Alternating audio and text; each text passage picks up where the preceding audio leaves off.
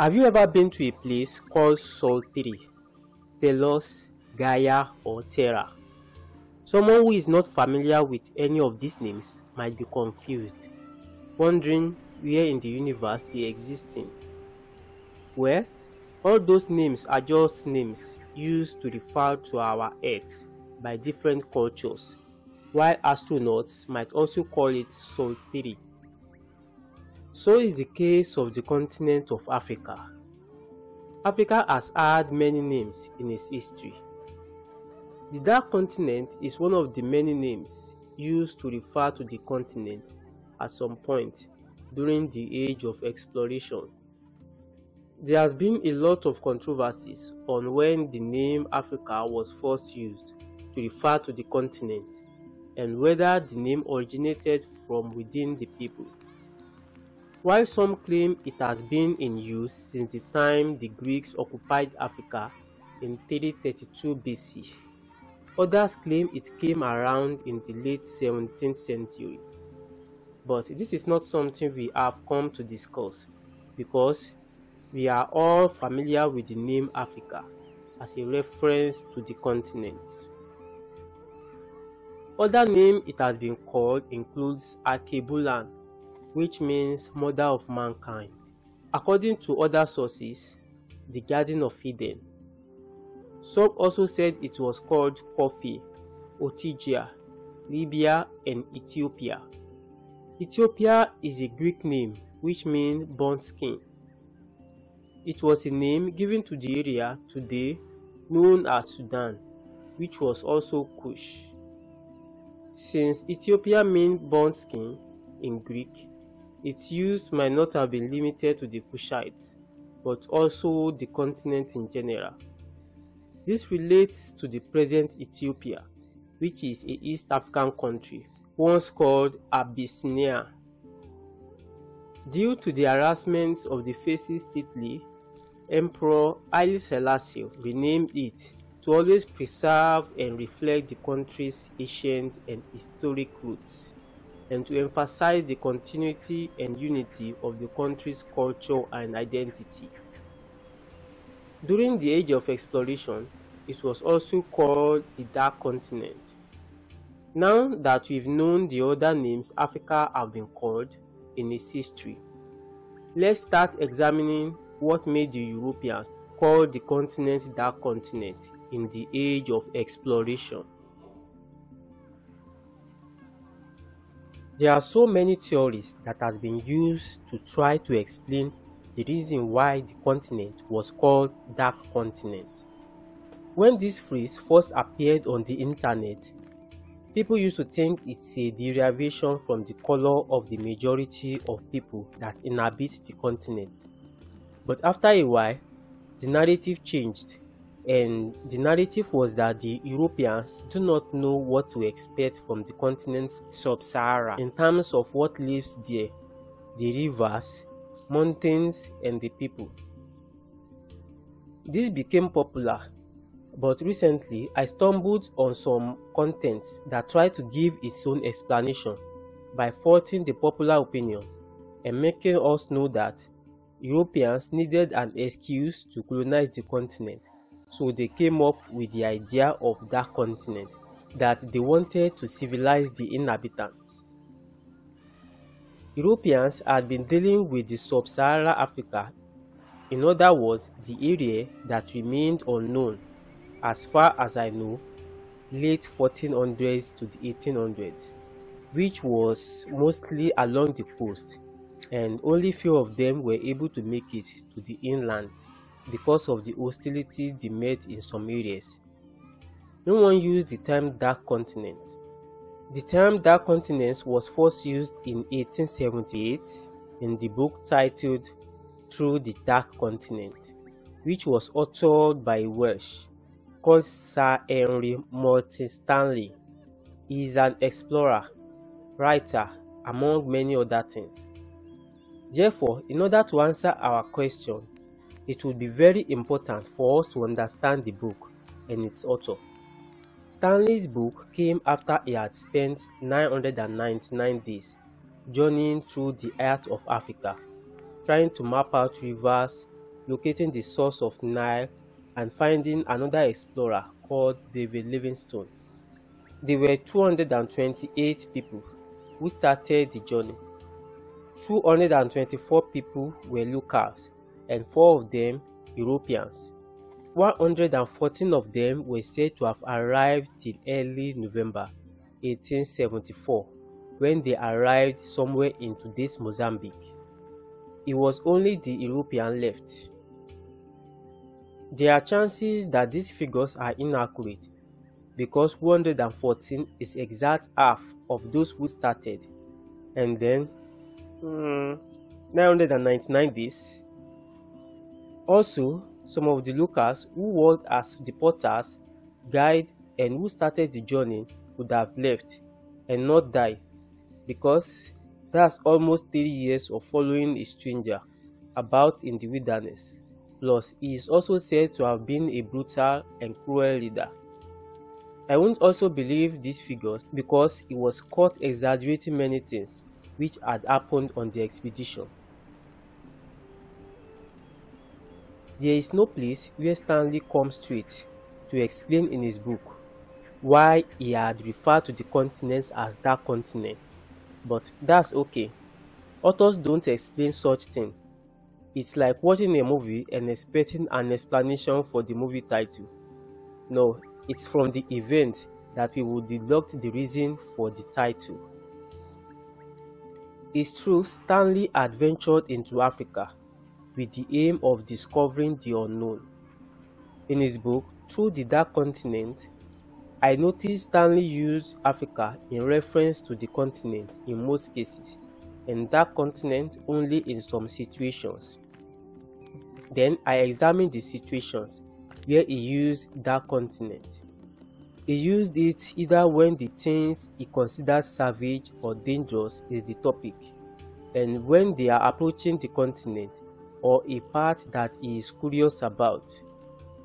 In the main content, he couldn't have used it more than 7 times, while Africa at least 20 times, without counting phrases such as Equatorial Africa and such derivative phrases, where of course he has no choice.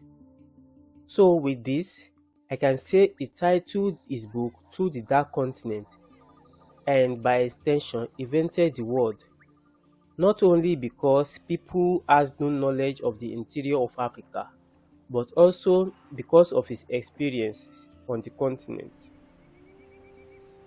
He considers some groups savages because of their traditions and unfriendliness. They were attacked and some of them died of sicknesses as well. I will also support this by referencing his other book, which he later wrote in 1890, entitled In Darkest Africa. This is 12 years apart, and it's about his second expedition, mostly in the same area, plus rescuing Emin Pasha. In the title, the word dark still appears, and not just dark, but in its superlative form. What has changed to make it end darkest this time? More difficulties. Most people who entered Ituri forest with him died. There was widespread of fever and sleeping sickness. Pygmies mistook them for Arab slave traders and shoot at them with poisoned arrows. Stanley split his expedition at some point and heard of horror stories from the other section of the expedition, which was led by people who followed him on the expedition from Europe. One of them, Ballot by name, they bought a female slave of around 10 years old, gave her to the cannibals so they could record her being butchered and eaten. Food was scarce to be found, so they starved. When they met Arab traders, they had to give them their supplies in exchange for food. They finally found Emin in April 1888, and he provided Stanley and his company with food and other supplies. Therefore, Stanley would have only used dark because of his experience in the first traveling, and darkest because of the weirdest experience he had.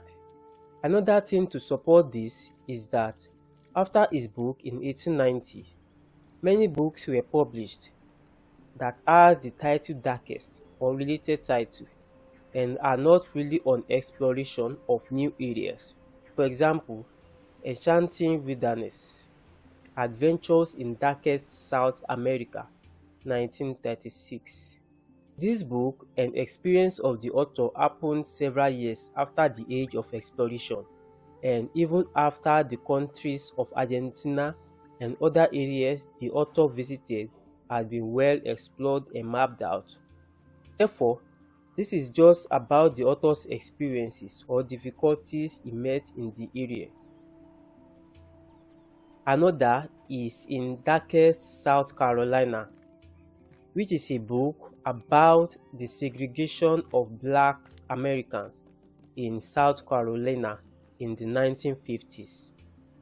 The author could have chosen the title here due to the uncivilized act or something else, but surely not because of an unknown phenomenon. However, I will conclude this by saying three things could have inspired the phrase as Stanley's title, and those include his experiences or difficulties, the unknown, and his skills as an experienced writer. Writers know how to make their contents appealing to their audience, and that could really draw attention, then probably the skin color. Meanwhile, these are just Stanley's reasons of referring to the continent as that continent. Term might have been used to refer to specific things, ranging from skin color, weird and difficult experience, and unknown things, depending on who is using it in those days before independence of African countries. The usage is now outdated since it's offensive in modern day world. Stanley wrote, only by proving that we are superior to the savages, not only through our power to kill them, but through our entire way of life, can we control them as they are now in their present stage. It is necessary for their own well-being, even more than ours. So for those thinking Europeans needed an excuse to colonize the continent, so came up with this phrase, you might have a point with the second part of the sentence, but I don't think a man who wrote this first part would think they need an excuse. Books written during and after colonization would point to different things, suggesting that people used it for different purposes. When the Europeans got to the Americas, they named it the New World. They call it a New World because they never knew it existed. The continents they had always known was their continent, Asia and Africa. All these were referred to as the Old World. Of course, as it used to be in the days of old, kingdoms in the Old World ventured into one another, traded, conquered, and ruled one another. Soon after they got to the New World, the same thing was the case, but the interior of Africa were left out of action for a long time while they know it exists. The reason for this is that Africa's geographical area had made penetrations into the interior difficult.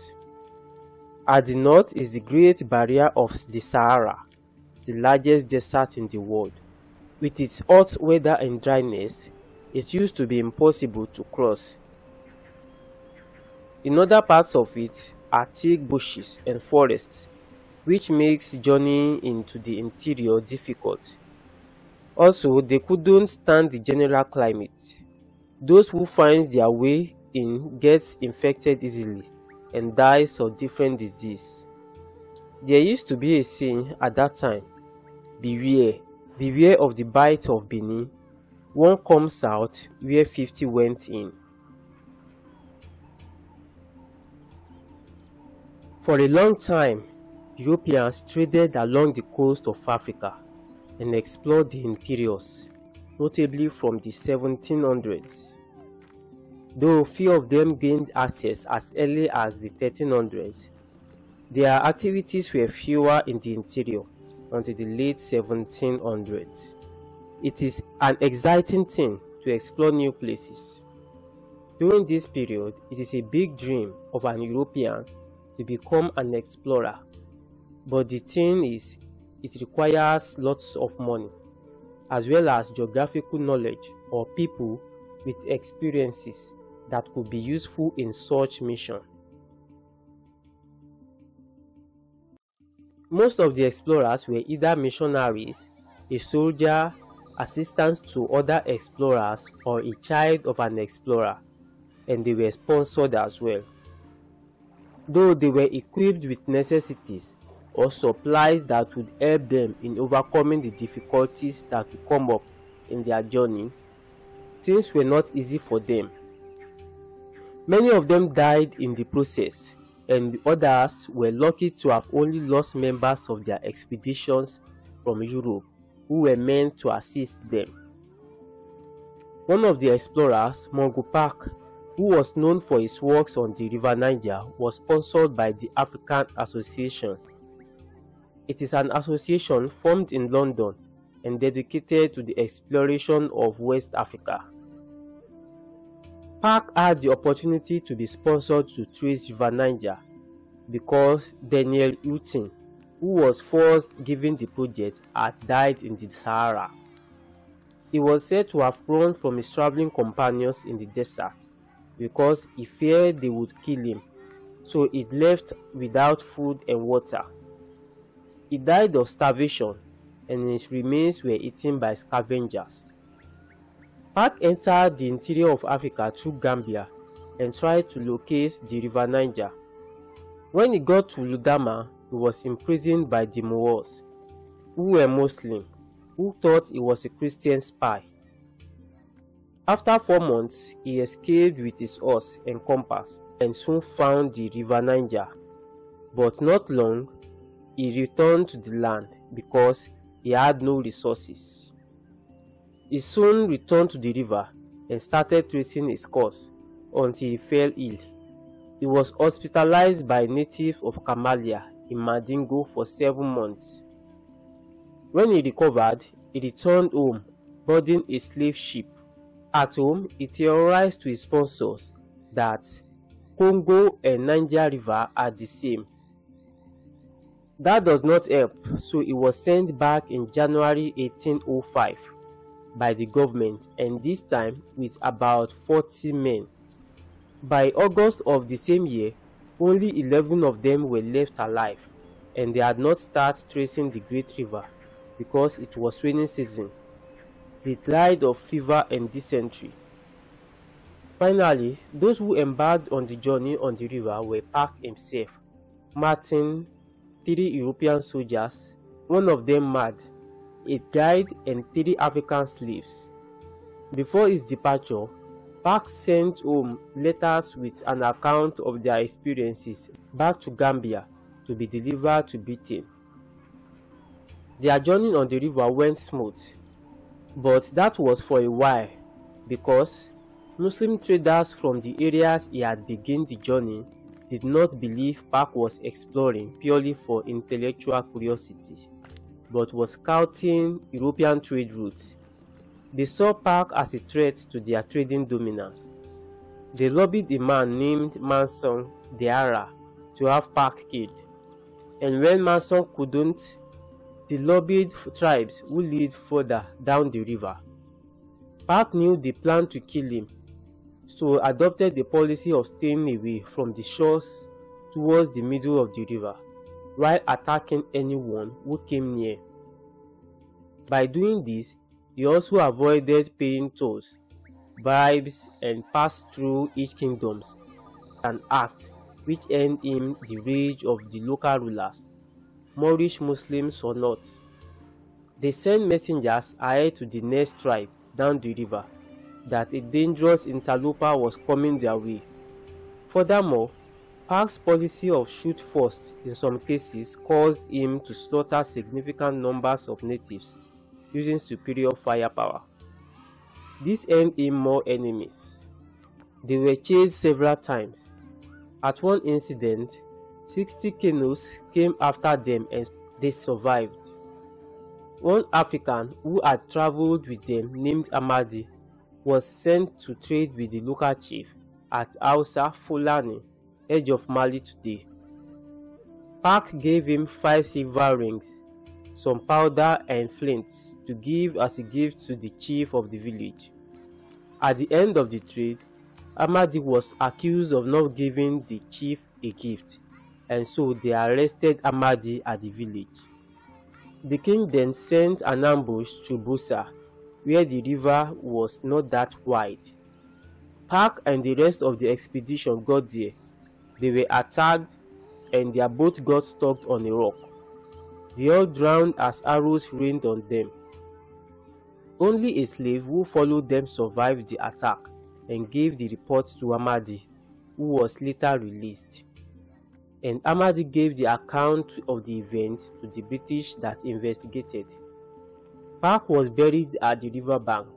One of Park's sons did not believe that his father died. Therefore, he decided to find his father's whereabouts. He entered through Guinea, and when he went into the interior a bit, he died of fever in 1827. Park traced River Niger as a single river up to somewhere in the modern-day Nigeria, which is most of the job. The Lander brothers took over from where he stopped, traced it, and discovered that it leads into the Atlantic Ocean in present-day Nigeria.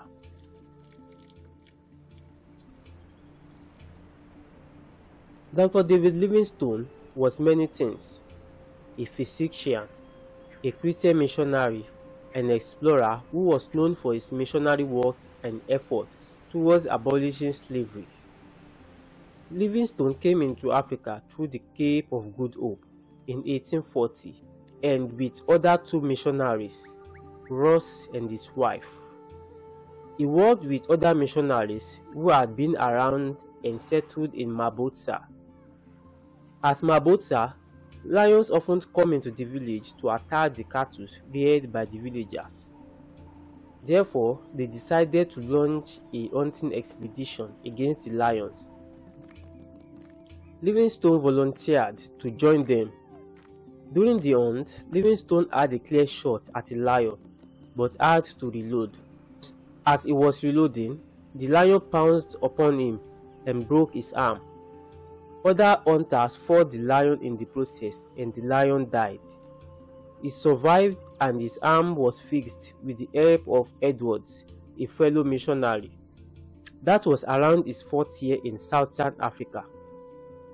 David Livingstone was loved, and he worked as a doctor, helping the natives while he does his missionary works. He is considered the greatest African missionary of the time. He is known to have converted only one African to Christianity, and that is a king in 1849, after 2 years of patient persuasion. David Livingstone made him to divorce 4 out of his 5 wives, in compliance to the Christian teachings, which he did, but few months later, the king impregnated one of those he divorced. He practiced his traditional religion along with Christianity and helped spread Christianity throughout his tribe, but Livingstone had abandoned him since he impregnated his divorced wife. He rose to fame after mapping most of the course of the Zambezi River to the Indian Ocean and being the first European to discover the smoke that thunders, a waterfall which he renamed Victoria Falls. In 1856, he returned to Britain, where he proposed that missions and legitimate commerce by Zambezi River into the Central Africa would end slave trade. Therefore, he was sent back by the government on the missions related to commerce, civilization, and Christianity. His 3rd journey to Africa was by his friends in Royal Geographical Society. He was known to have underreported his sufferings in Africa and also labeled a bad leader for the following reasons. He suffered over 30 attacks during his 1st journey, but understated this and his sufferings and overstated the quality of land he would find. He set out his party to a swampy area without adequate supplies of quinine. People are more likely to have malaria in swampy areas, and quinine is used as medication. His experiences in Africa were generally marred with deaths from malaria and other disease, which killed his wife and other Europeans he worked with. On his last expedition, which began in 1866, while trying to trace the source of the Nile, his assistants gradually deserted him, stole his supplies, including medicines, and falsely reported that he is dead. He became seriously sick in 1869, but was saved by Arab slave traders. At some point, he had to entertain the locals in return for food. His mission on tracing the source of Nile was aborted when he became shattered after witnessing Arabs' massacre of about 400 Africans in 1871 in a revenge war.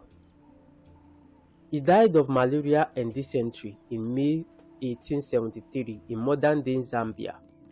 His heart was buried under a tree, and the site it was buried became known as Livingstone Memorial today. His body was mummified and taken back to Britain. His story had always been elusive of Chuma and Susie, who happened to be his most loyal servants, as I see it. I found them interesting because they accompanied him on most of his journeys in Africa to his death. They were among those who carried his body to the coast, a 63-day journey. They also went to Britain in 1874, visiting his family and helping to transcribe Livingstone's journal. In another explorer story, John Anning Speke, a British soldier, he had to team up with another already famous explorer called Richard Burton. Burton was on a quest to find the source of Nile. The expedition was funded by the Royal Geographical Society. While in Berbera, their camp was attacked by 200 men, and Speke hid under the tent, while the rest of the party were trying a counter. Burton noticed and quickly called him into the fight. Speke shot several attackers, but at the end, of the 4 members of his expedition, one was killed. Burton's cheek were damaged with a javelin. Speke himself was wounded and captured, while they stabbed him several times with spears, and he escaped. Only one of them was untouched. Speke's action caused serious disagreements between the two throughout the time they worked together. Lake Tanganyika was theorized to be the source of Nile. By the time they got to Lake Tanganyika, Burton was sick and Speke was partially blind from staring too much at the sun. They were to explore the lake to see if it's the source of the Nile, but they only had small canoes. Burton was too sick to move around on the lake, so Speke explored it with the few others. Things wouldn't work out with their small boats because the movement was slow, so they decided to rent a large boat from an Arab. In the process, Speke became partially deaf for some time when he tried to remove a beetle who had crawled into his ear using a knife. They couldn't get the boat still. Weeks later, a local guide told them a river is linked into the Lake Tanganyika. Burton was convinced that that was River Nile, and he set home, while Speke broke away from the party because he didn't trust the judgment. Speke had heard of another lake and went ahead to explore it. He later called it Lake Victoria. One after the other, they got home and gave different sources for the Nile. This caused a lot of arguments. After so many efforts, they organized a debate between them to settle it. The debate was to hold on September 16, 1864, but days before then, Speke went out to a field to relax from the stress and shoot partridges. He was found dead in the area on the 15th of September 1864. He was found to have shot himself. Some think it was by accident, while others argued he killed himself intentionally because he was afraid to face Burton in the debate. If he had lost the debate, he would have been accused of trying to mislead the public and would have lived a shameful life. But if he won, he would be famous and rich. Burton's Tanganyika source was accepted the next day and he was rewarded. Meanwhile, in the 1874 to 1877 Henry Stanley expedition, Stanley was able to establish that Speke was right after he had taken tour around Lake Victoria. He also established that Lake Tanganyika was not connected to the Nile. For 6,000 years of recorded human history, no one had in their hobby or excitement of traveling and exploration decided to explore the whole world or a place as large as a continent until the late 1200s. Today, one might wonder, is it that no one was curious to discover other places until that age? Of course not. It is because it is a difficult task. Otherwise known as the Age of Discovery, Age of Exploration is a period between the 15th and 18th century when Europeans set sail to discover and explore other lands that are unknown to them. Not only that, this age also produced expansion of geographical knowledge about the earth. During this age, European kingdoms run the same way just as kingdoms in Africa and Asia. I'm talking about rivalry, envy, and strives to supersede each other.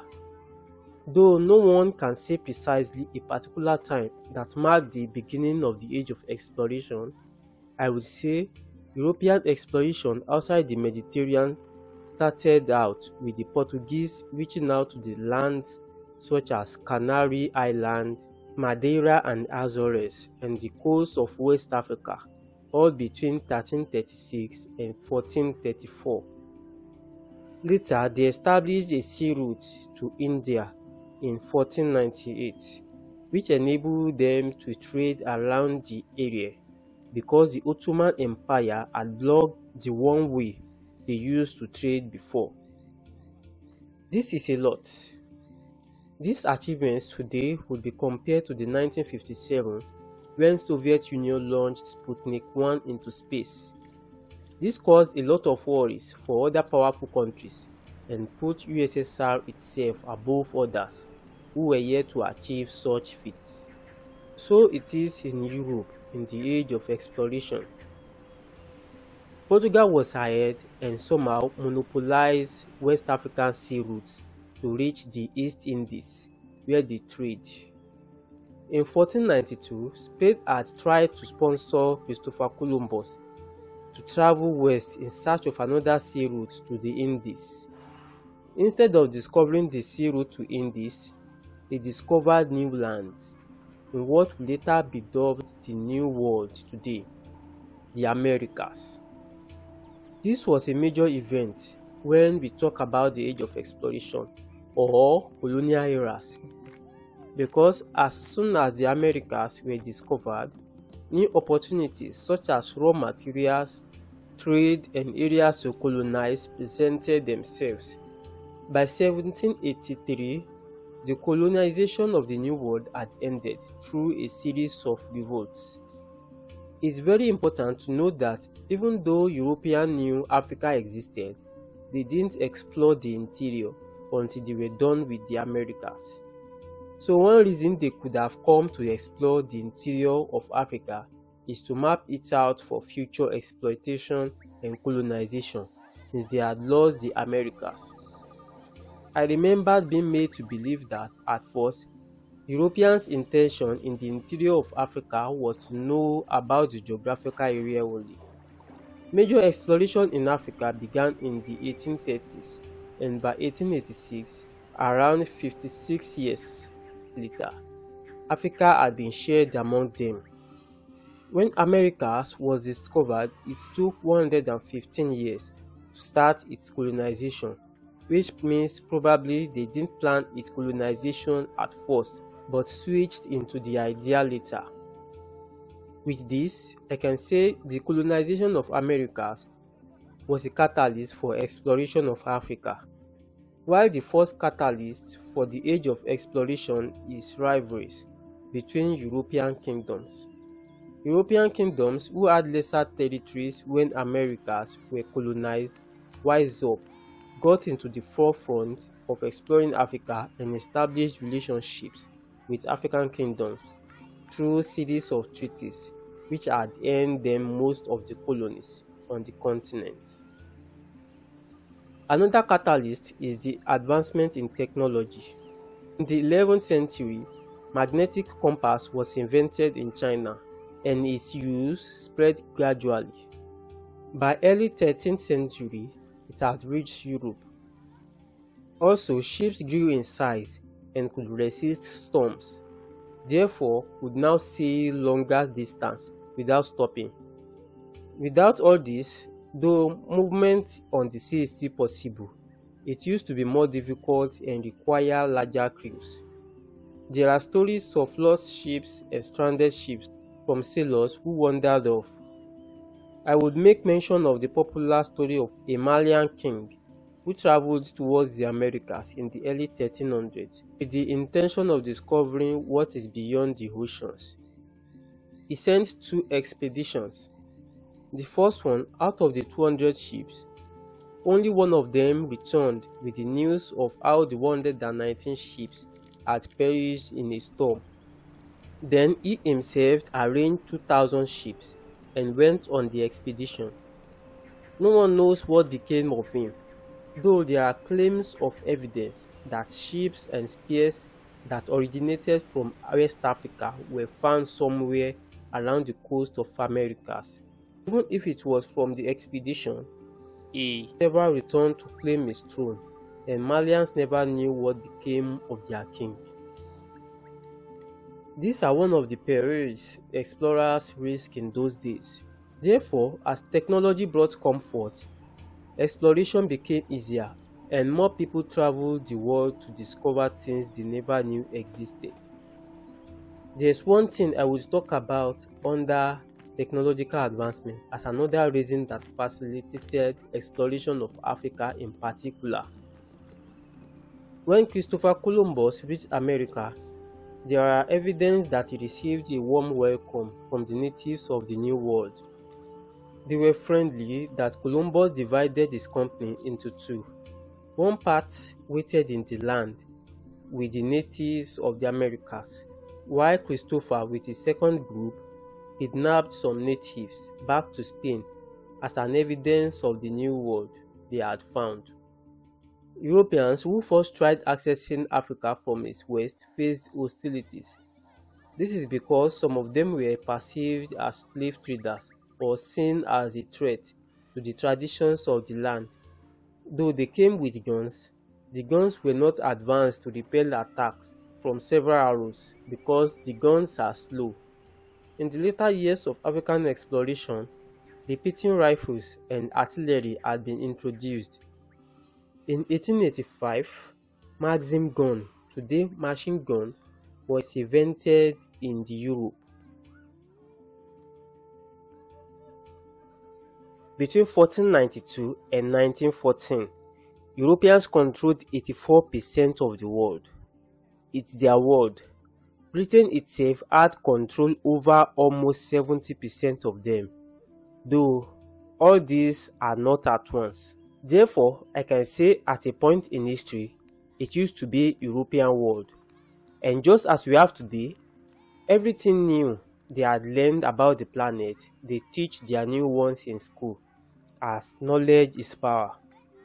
People who went outside their own continent to give them news about what exists in other places around the world were considered heroes, were honored and given recognitions in various ways.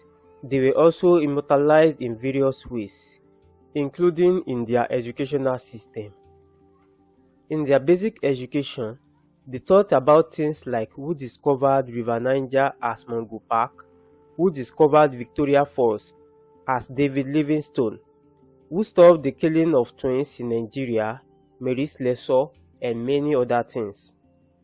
By some means, these teachings find its way into the educational system of African countries and thrived even till around 2010.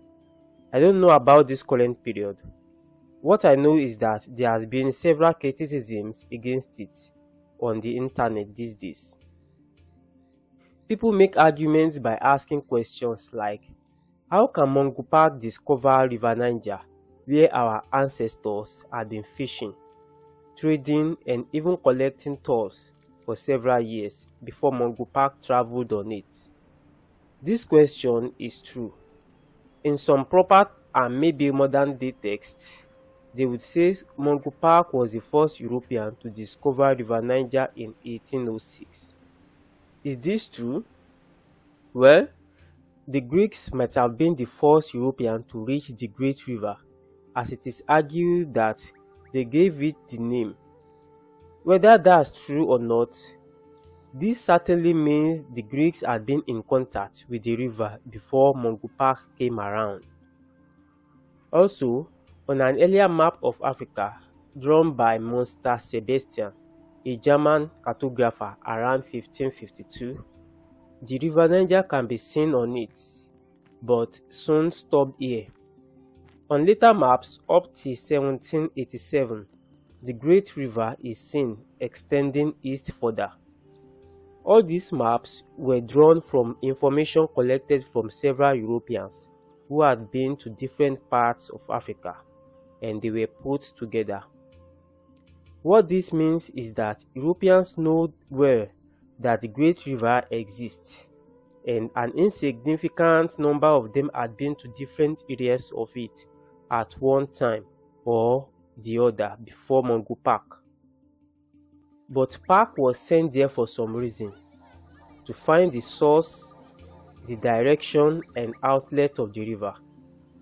Of these three, Park was able to scientifically establish that the river flows eastward. He couldn't find the outlet as he died on the mission. About the source, he didn't find the source as he started around this area, although he established that there were some tributary rivers to it. Mungo Park died tragically after journeying most of the River Niger. His information helped in marking the river on the map, and his works was completed by the Lander brothers, who took it from where he stopped and followed it to the Atlantic. He was crowned the discoverer of River Niger because of the following. Firstly, he was the first European to work on it. He worked on it at the time Europeans regarded as Age of Discovery in their own history. Unlike naming them like people that discovered protons and other chemicals that has never been really discovered before, the British could have simply honored people like him for their works. But this happened at the time when they compete with other countries, especially Portuguese and Spanish, in exploring the world, and things are being discovered by Europeans. Therefore, anyone who finds new things or accomplish something useful for them is said to have discovered, and that has become the trend and a more honorable title in the age of discovery. Therefore, today, we have many things like Speke discovering the River Nile in 1862 and other such things. Don't forget, Speke was not the first European or British at the Nile, as many had labored before him to discover its source, but failed. Also, Nile was not part of the interior of Africa that was just under exploration, but the source of the Nile, which is Lake Victoria, which is in the interior, and that is what was discovered. Although in most cases, Speke works do come with details of his works, as discovering the source of the Nile, as Lake Victoria, is sometimes regarded as discovering River Nile. Sir David Livingstone was said to have discovered Victoria Falls, of which the achievement was that he was the first European to have been there. I must also note it here that each European kingdom saw all this as an attestation to their greatness when being compared to their counterparts. So it is important to stress it as much as possible in their history classes and books. When formal education started in Africa, it started with the efforts of the missionaries and later the colonial government. They selected specific parts of their own curriculum and textbooks to teach young African students. They include European history, culture, and religion at different levels. Reasons for this include they want basic education that will train people who can read and write for the purpose of working as interpreters, messengers, clerks, and reading the Bible. Things gradually improved though. Colonizers saw their colonies as an extension of their own territory. Europeans who lived in Africa during that period had their children in schools in Africa too, and want their children to obtain what is obtainable at home. So gradually, the educational system advanced, and European education was what was being taught. When African countries started gaining independence, they discovered that this curriculum were designed to make them dependent on their masters. They were also now having a written history. Soon, they started making new curriculums and books and gradually updating, suiting it up for their own needs. Till the 1970s, 80s, even Nigerians, Ghanaians, and so on studied their colonizers' educational curriculum. But of course, it was being modified from time to time. Hardly, some were forgotten, and we still learn about them till 2010 in Nigeria. I don't know of this time. Therefore, I would conclude that all those trends came from European curriculum and education and were originally not designed to claim that Africans lived by the river Niger, but were blind not to see it as people say. In the advanced European history and African history, when the story of each explorers were examined, the stories always indicate details like the first European or other things like Mungo escaping paying River Niger tolls from the locals and being ambushed several times on it.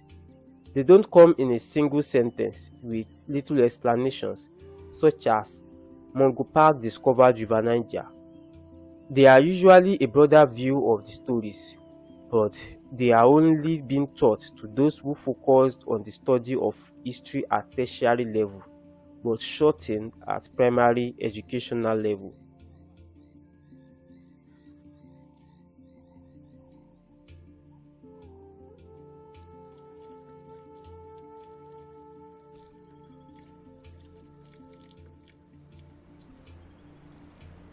And of course, European explorers renamed some rivers and mountains after themselves or notable figures of their time.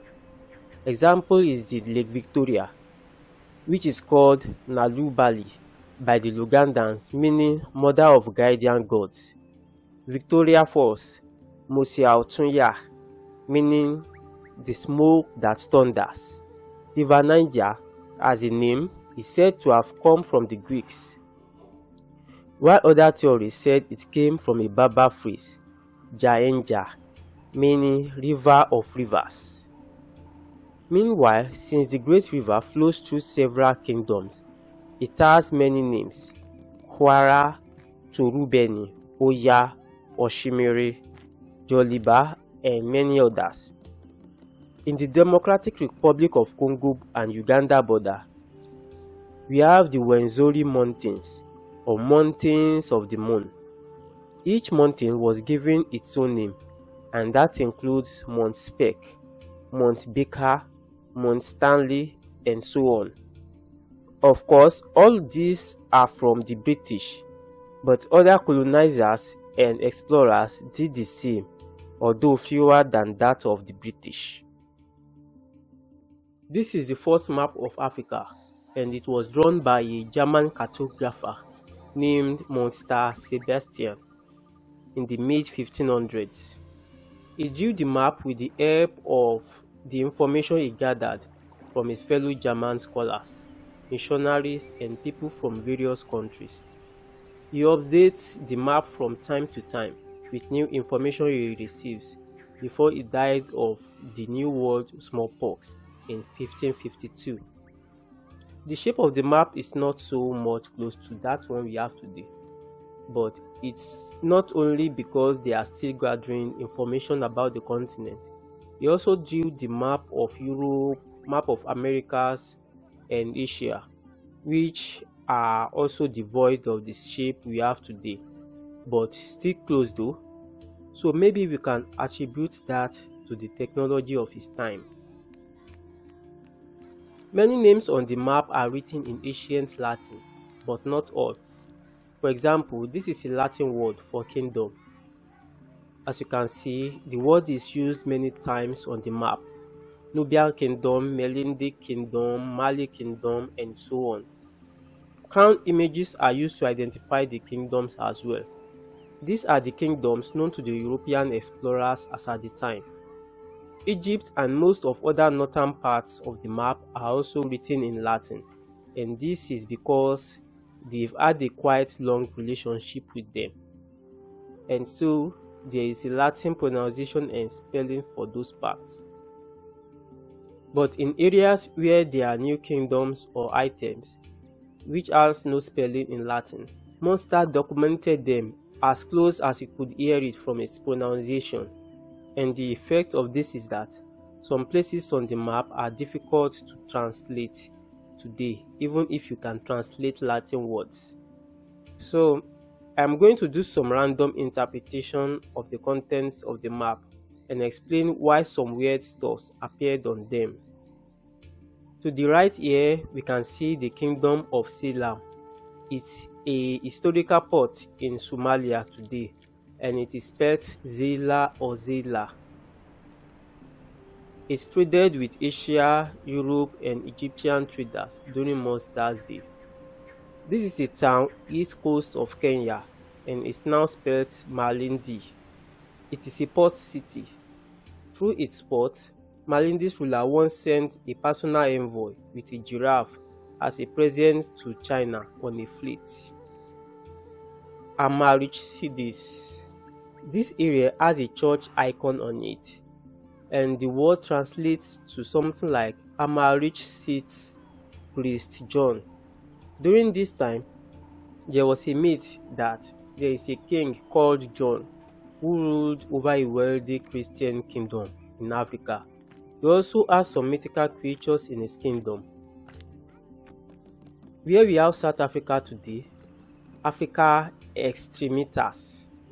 Surely it means tip of Africa, and this invalidates the claim that Africa as a name for the continent came in the late 17th century, because Munster wouldn't have called this part the tip of Africa if the whole land he drew in the map is not already known as Africa at the time in 1500s. This is the Azania region.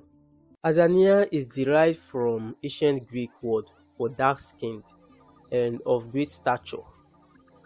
The area was first inhabited by the Kushites before the Bantus migrated there around the 10th century AD. They traded goods such as oils, knives, glasses, iron with the rest of the world before the age of discovery.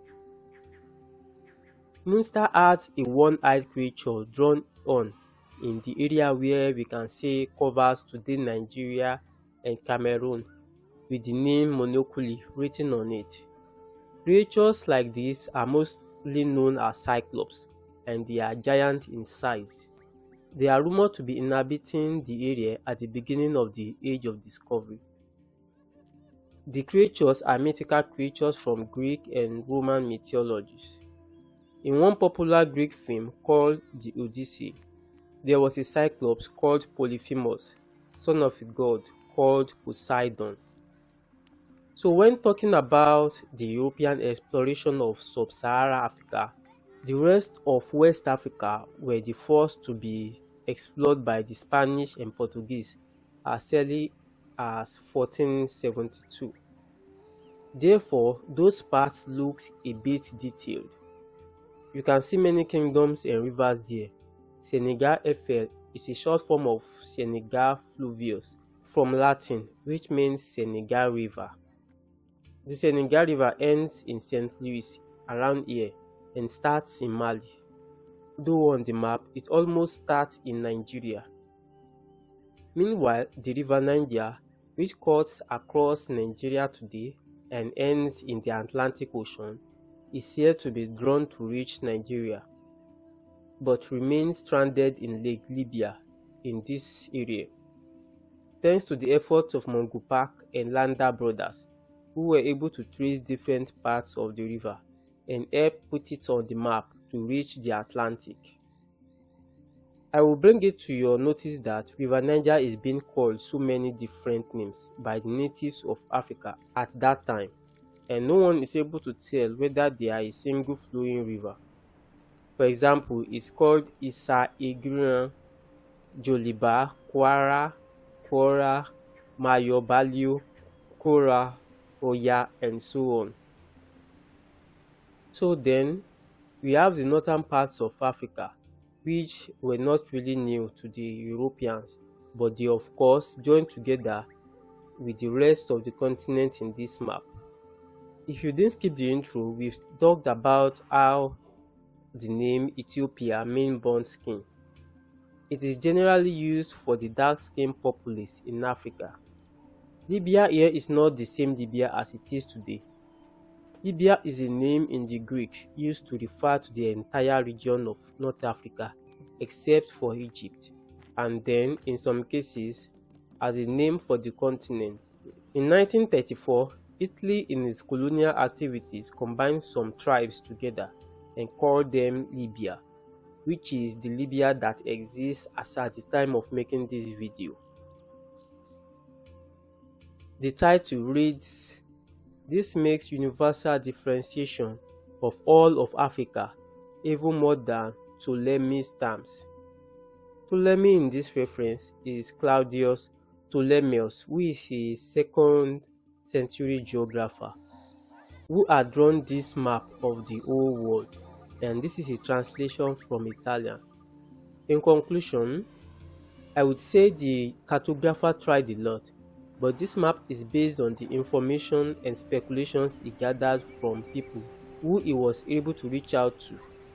By 1485, João Afonso, a Portuguese, and his men had reached Benin Kingdom in modern-day Nigeria, and he could have gotten better description of the area instead of the monopoly.